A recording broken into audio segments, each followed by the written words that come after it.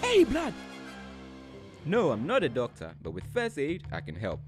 First aid for nose bleeding. Sit the person down in an upright position. Do not allow him or her to lie down or lean backwards, as this could block his or her airway. Lean the person forward so that the blood drips down. Ask the person to pinch the soft part of their nose and breathe through their mouth, taking a brief pause every 10 minutes until the bleeding stops. Encourage the person not to engage in any activity such as speaking, swallowing, coughing, spitting, or sniffing. Take the person to the hospital if bleeding is severe or lasts for more than 30 minutes. So you see, it's not really rocket science now, is it? Vodafone, power to you.